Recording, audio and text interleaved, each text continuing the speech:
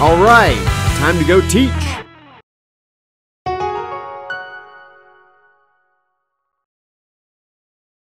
Hello and welcome back to this next episode where we're going to be continuing our unit on biochemistry and specifically looking at water, because water is awesome. It's so amazing, and it's really, really cool that it's just made up of 3 atoms. You know, just those 2 hydrogens and 1 oxygen. And it has amazing properties, all based upon that simplicity that it is. So let's check it out. First off, our targets for today. Hopefully by the end of today, you can draw a water molecule. That's really going to be important for you to make sure that you can identify the different components about what it's made of. Also identifying something about what we're going to call charge. So again, we're going to be looking at that. Next, describing the interaction between water molecules, because water molecules, they don't typically come just one water molecule at a time. Most of the time, you're going to have a lot of water molecules all together, and so it's going to be important to know how they interact with each other.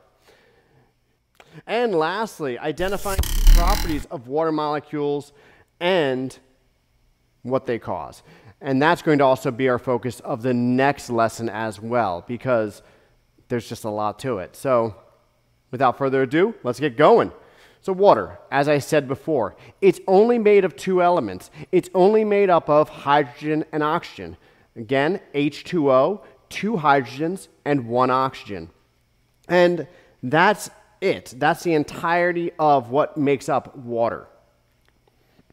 The key, though, is remember that back when we were looking at elements, they have this amount of pull that they can have on electrons.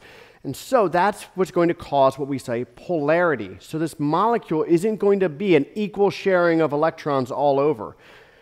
Again, oxygen's electronegativity is 3.5, and hydrogen's electronegativity is 2.1. So oxygen is going to be pulling on those electrons a lot stronger than the hydrogen is able to pull on the electrons.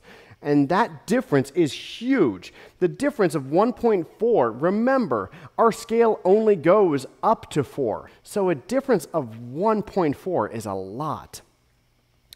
So that means that they form a polar covalent bond.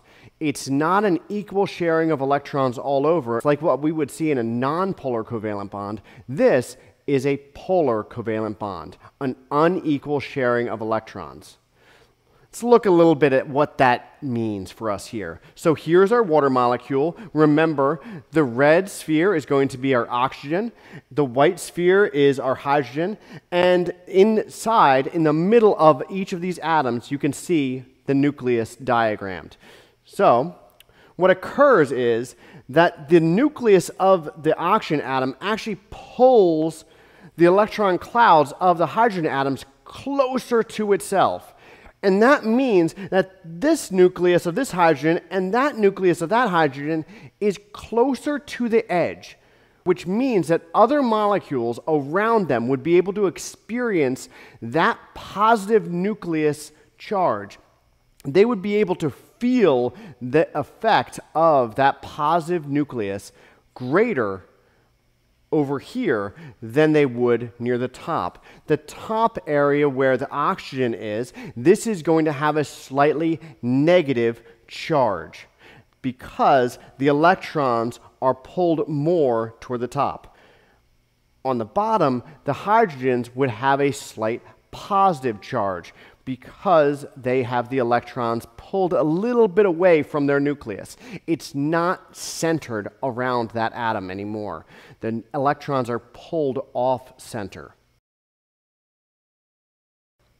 So if we were to shrink this down, let's take another water molecule and let's see what would happen. So with another water molecule, if we were to bring it in, then you see the slightly negative oxygen is going to orient itself toward the slightly positive hydrogen because, again, opposites attract. So these opposites are going to want to face toward each other.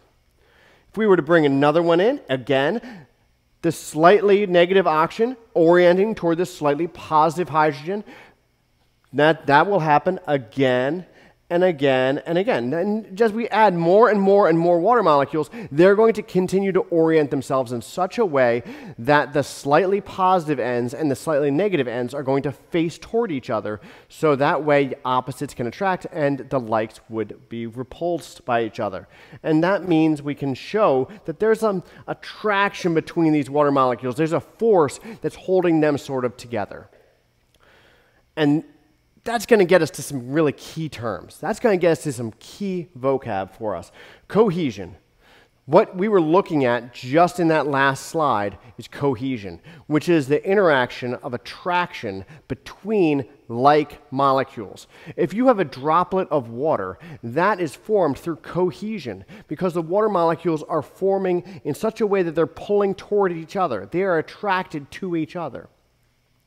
Adhesion is the intermolecular attraction between unlike molecules. So now we're not just talking about the attraction between the same type of molecule, but the attraction of different molecules. The reason that these droplets are still attached to this metal right here is because there is a level of adhesion where the water molecules are attracted and they are interacting with that metal. So the unlike molecule, the molecule that is not water, the metal, they're interacting with. And lastly, we take ourselves to this thing called a hydrogen bond. And a hydrogen bond, first off, is not a real bond. It's not like a covalent bond. It's not like a metallic bond. It's not like an ionic bond. It's not actually a real bond.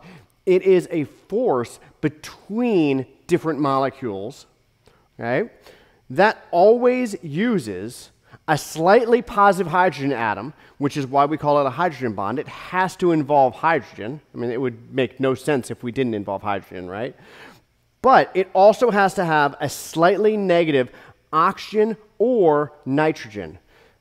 And the reason for that is because for a hydrogen bond to occur, the element must be extremely small. So that's why we're looking at oxygen or nitrogen.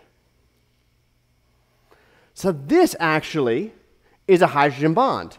The attractive force between water molecules is a hydrogen bond because it uses a slightly positive hydrogen atom and a slightly negative oxygen atom.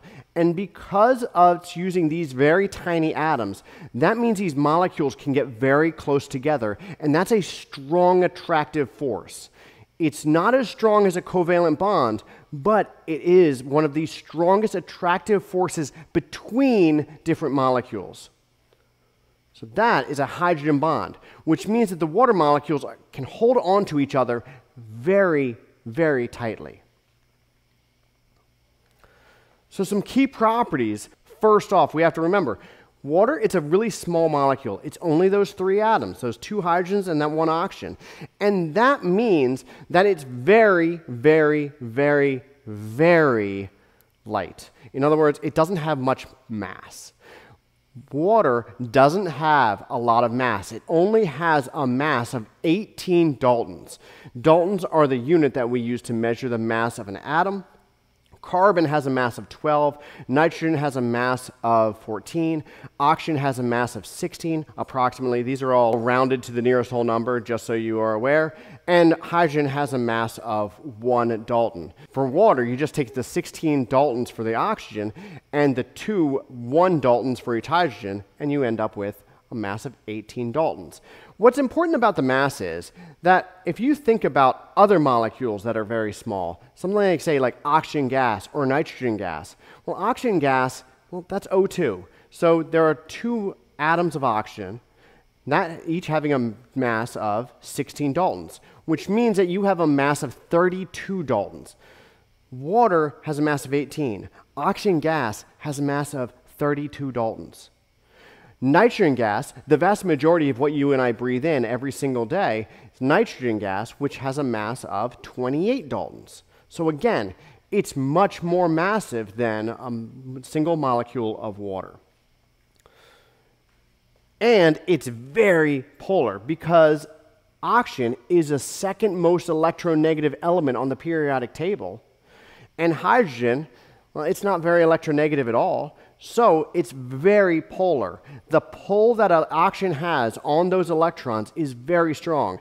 And that means it's that slightly negative area and that slightly positive area is going to allow for a very strong attraction to other negative or positive charges.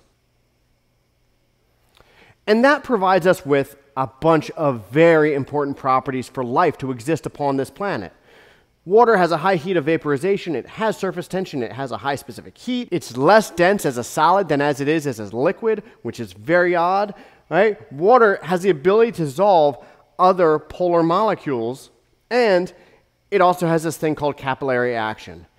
And you might be looking at these terms and thinking, what do any of these things mean? Well, don't worry about it.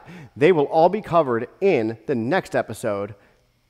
For now, we're going to look at a summary. Remember, water is a very small polar molecule.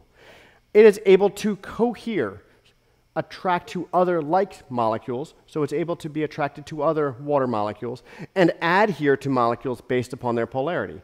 It will be attracted to other polar molecules. And it has specific properties that allow for life to exist upon this planet. Without these properties in the next episode, we couldn't have life on this planet. And I don't know about you, but I think that'd really stink. So, until next time, be awesome, stay awesome.